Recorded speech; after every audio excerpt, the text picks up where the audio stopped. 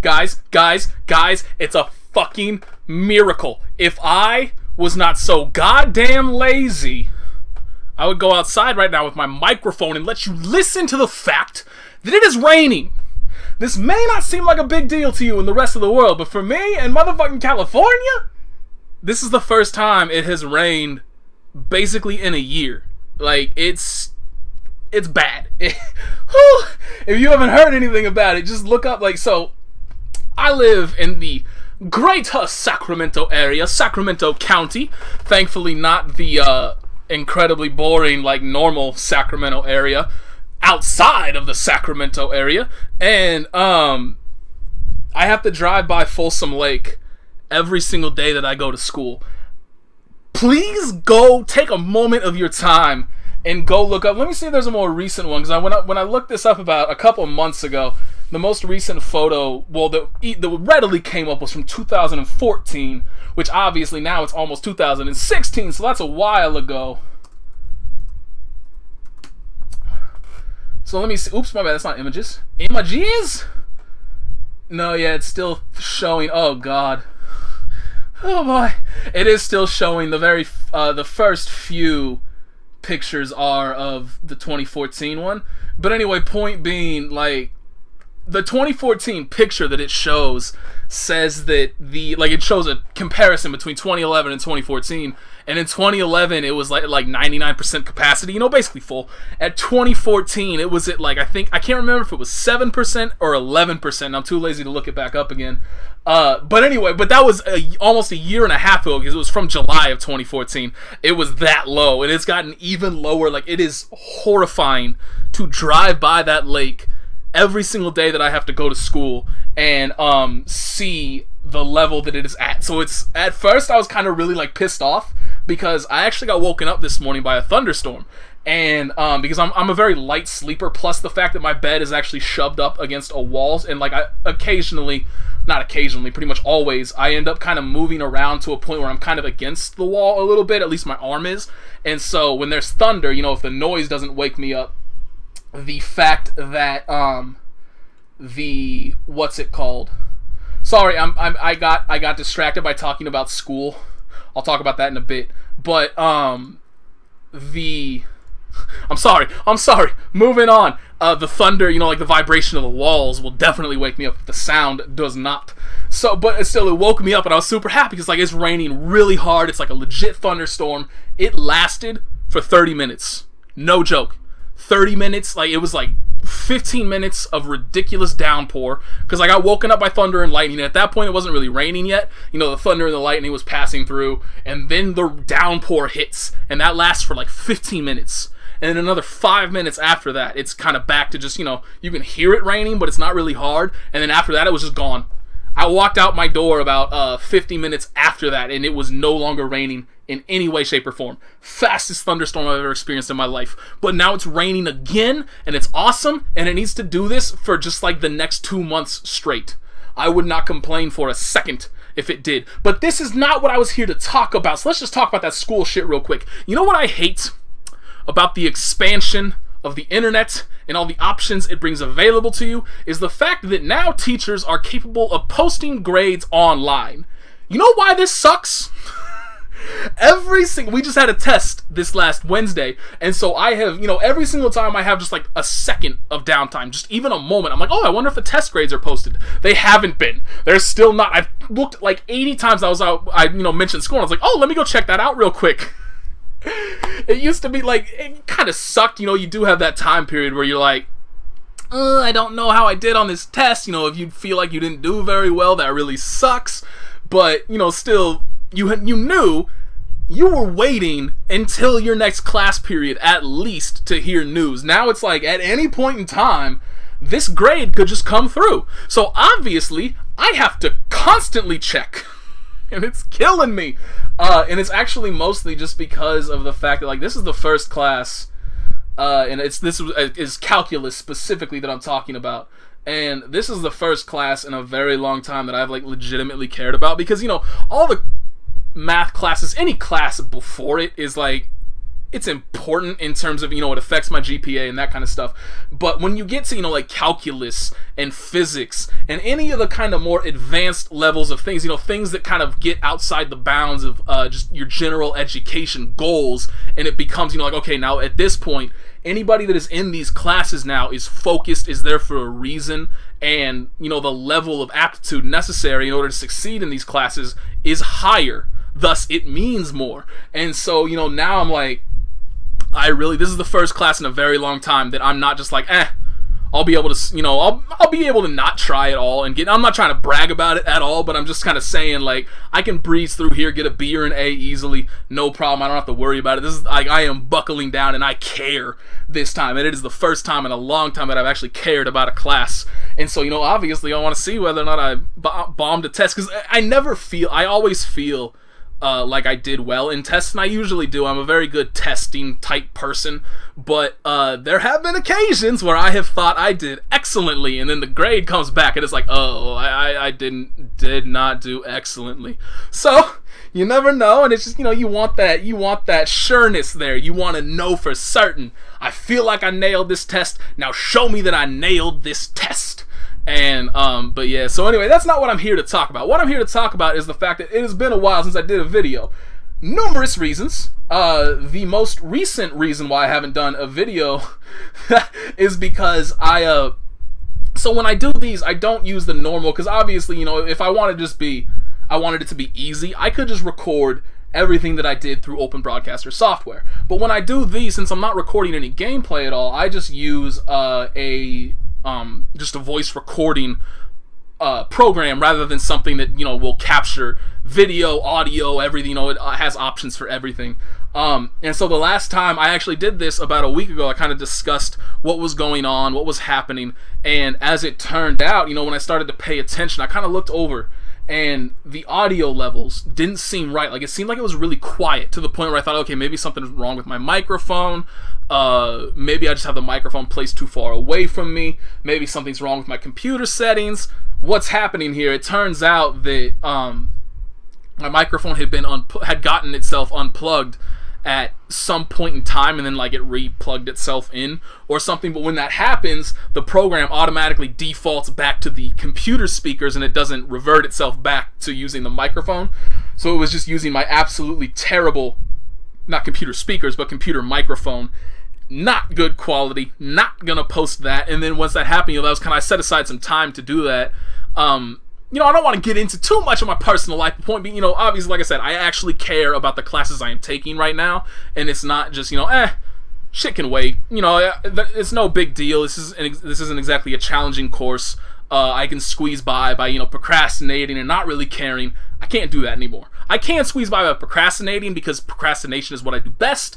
It is easily the first thing that I mastered in my life, but I can't just, you know, I can't not care about it, I guess. You know, I kind of still have to, even though I still procrastinate as much as possible, that's just what I do. It has always been what I do, and it works for me. I'm perfectly fine with it, but it used to be that I could procrastinate and then just, like, breeze through everything and just not care. Can't do that anymore.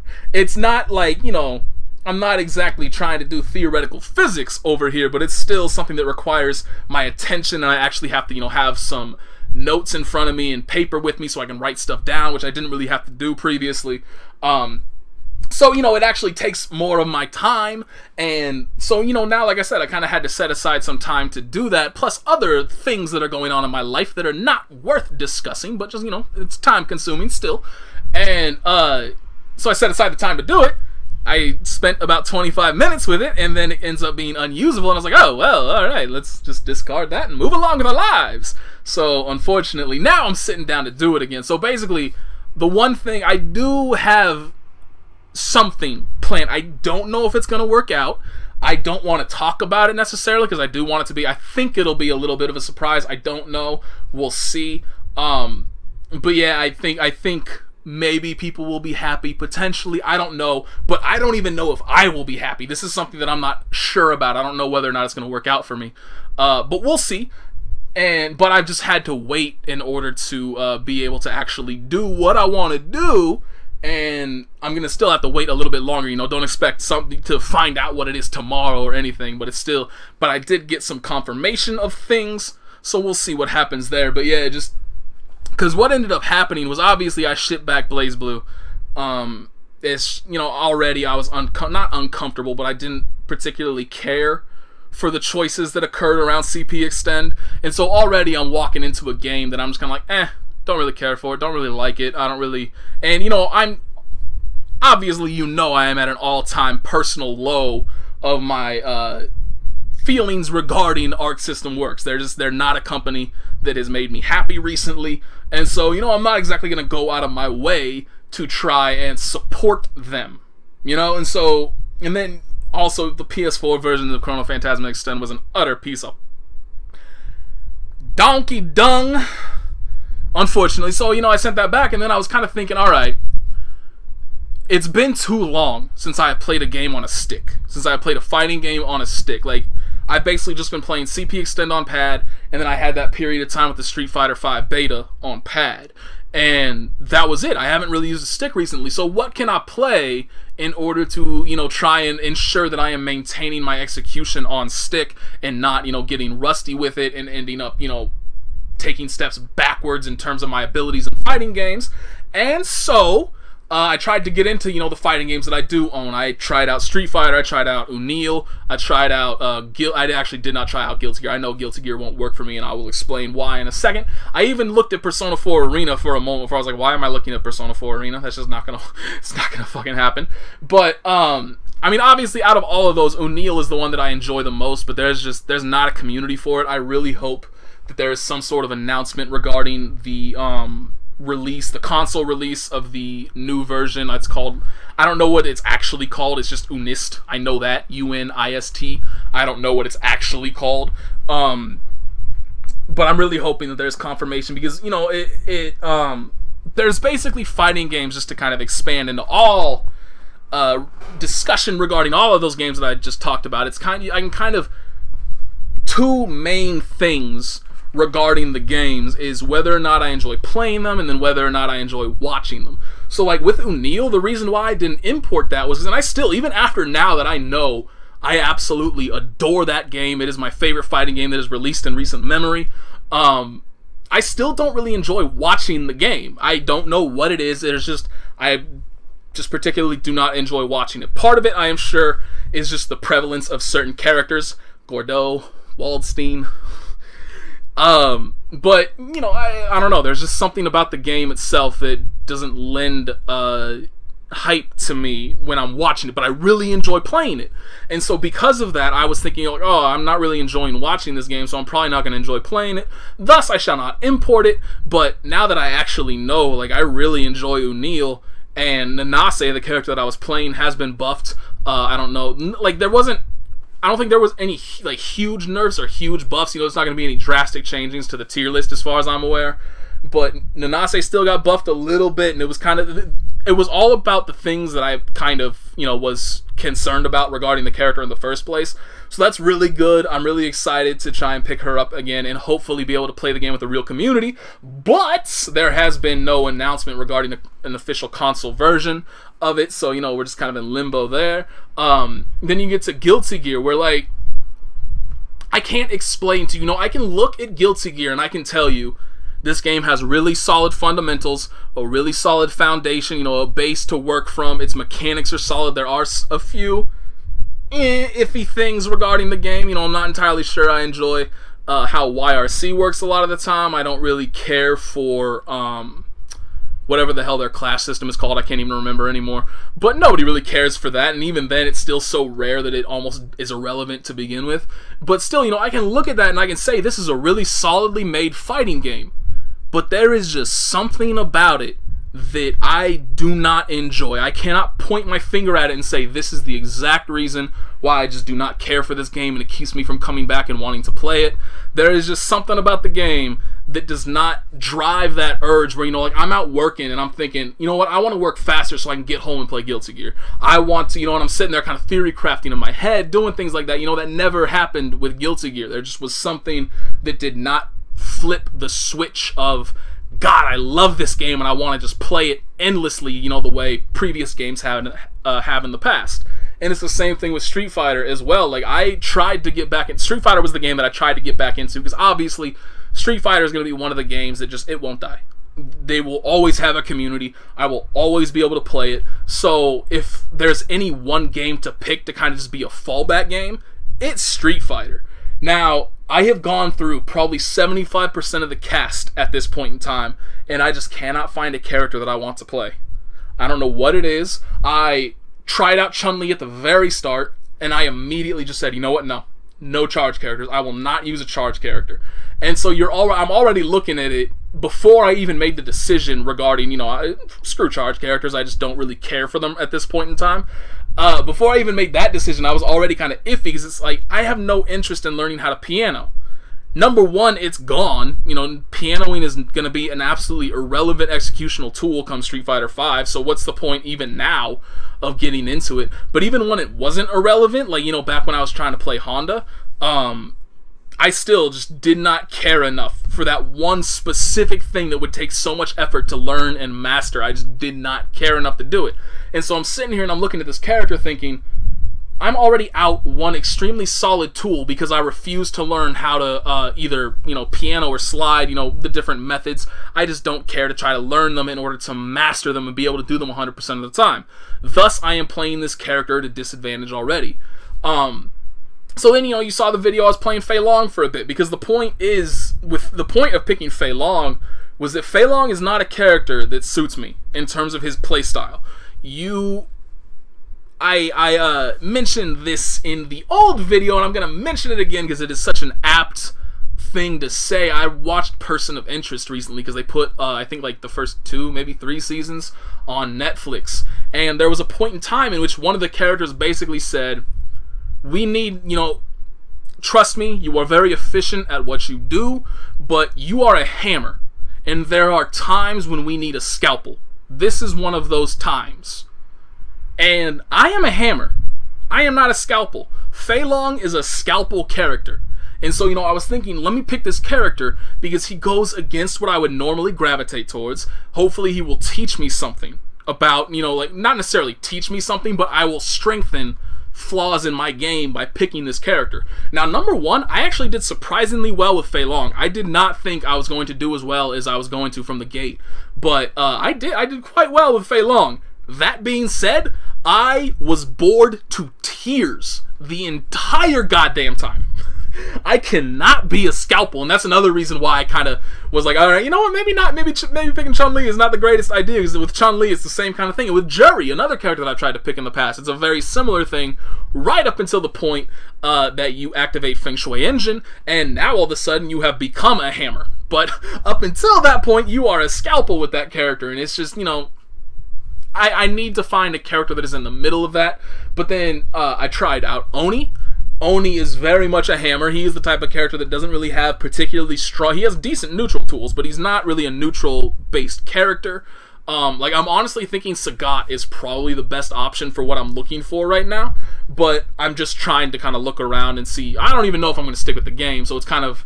Who knows, you know, maybe I'm thinking too far forward at this point. I need to figure out whether or not I actually want to continue playing the game first. But I tried Oni, and it was like, you know, okay, this is a character where... Similar to Evil Ryu, actually, just less effective than Evil Ryu. You're not really trying to play the neutral game and reset neutral situations. You are trying to get that one hit that you can FADC into a massive combo, get massive damage, and then set up your very strong pressure to get another massive damage combo and hopefully end it in 2 or 3 hits. Like, that's the point of the character, and that's exactly what I'm not looking for. I do not want a combo-centric damage-based character.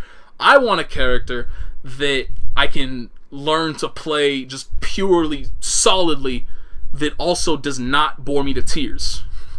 Like, Fei Long was perfect for that. Chun-Li perfect for that. Ryu perfect for that. Every single one of them, it bores me to play them. So I don't know, you know, maybe I'm looking at the wrong thing. Maybe I just need to play towards my strengths and then try to play characters kind of differently than I normally would in order to try and improve my weaknesses, or I don't know exactly what I'm trying to look for. But I tried Oni, I tried Hakan, I tried Gouken, Sea Viper, Ibuki, Makoto, Abel, other characters that I am forgetting, and then like I said, I kind of cast all of the charged characters out the window. There's shit, what's his name? Adon. Like I said, I've gone through a lot of the cast, and I've wasted a lot of time trying to just find a character that I'm like, yes, I love playing this character, and I have not found it. And that's a similar thing with Guilty Gear too. That was a big problem with Guilty Gear, was that I just could not find a character that I was like, yes, I love playing this character. Speaking of Guilty Gear, shoutouts to them for bringing in all of the waifus. Seriously, like all of the Jacko, what's her name? Shit, what is her name? Dizzy's the newest one. Oh, Jam. I'm never gonna get Testament. I think Testament ended up like 7th or something. I don't know exactly where he was. He may have actually fallen out of the top 10 because I'm thinking of where he was at like the halfway point. But yeah, Testament was not anywhere near the top, and that is the character that I am most looking forward to, and I'm not getting him any goddamn time soon. People want to bring in... It really surprises me how many people want... Bridget's Armika. Bridget is the Armika of Guilty Gear. Nobody fucking played that character, but apparently there's a huge crowd that wants to see that character in the game, and we'll end up seeing whether or not that enormous crowd actually translates to players of that character. But yeah, it makes me sad because, you know, I want some Testament in my life, and I'm not getting him. Or Zappa, but people understandably hate Zappa because that dude.